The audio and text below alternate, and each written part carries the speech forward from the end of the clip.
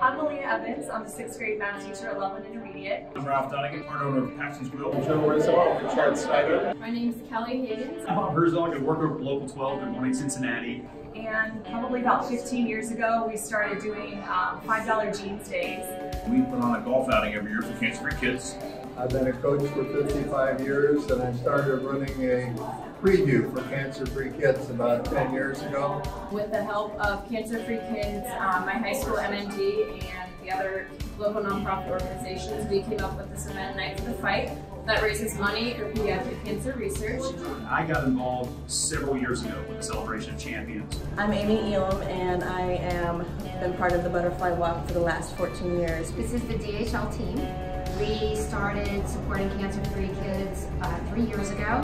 So we were here when it started when Jessica was 10 years old.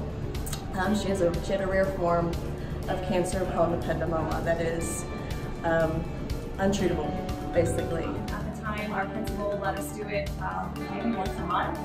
And now we do it once a week.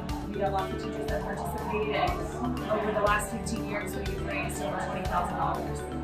Jason Osborne, Jersey Mike's. We donate 100% of our sales to CancerFree Kids every year, last Wednesday of the month. Through the Butterfly Walk, which was her passion, we have Jessica's Light / Jessica's Jackpots raised over $50,000 over 14 years. And this year, I'm very excited to be able to present this grant to Dr. Wong. I'm Dr. Doug Klepp, and I became involved with CancerFree Kids about 9 or 10 years ago now. I remember the kids coming up onto that stage, Celebration of Champions, every year and saying, I'm so-and-so, and I've been cancer-free for this number of weeks, this number of months, this number of years. And to see those kind of victories firsthand is incredibly special. Yeah, it's a great day. It's just really exciting. A lot of the patients come in, a lot of the families come in, and it's really neat to see how many people support CancerFree Kids. Over the past 3 years, we've raised over $100,000, and we're hoping to continue the trend in the next year and many years in the future. So we're here tonight, terribly happy to be able to support some new research that's going on in pediatric cancer. When she was told that there was no more treatments available, she looked at the doctor and said, I guess she need more hope.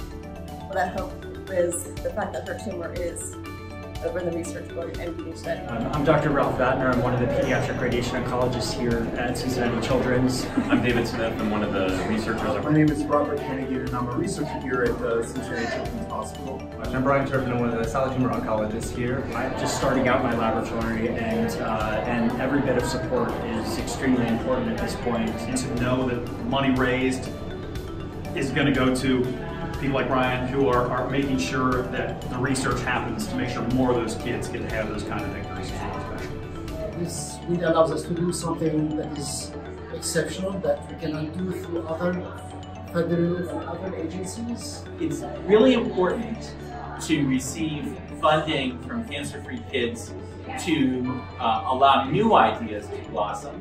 And that's what this money is going to go towards. So this is very meaningful for me and for the work that I do to make it possible. Not all new therapies are needed, and without you guys, it wouldn't be possible. So we're very fortunate to have this organization.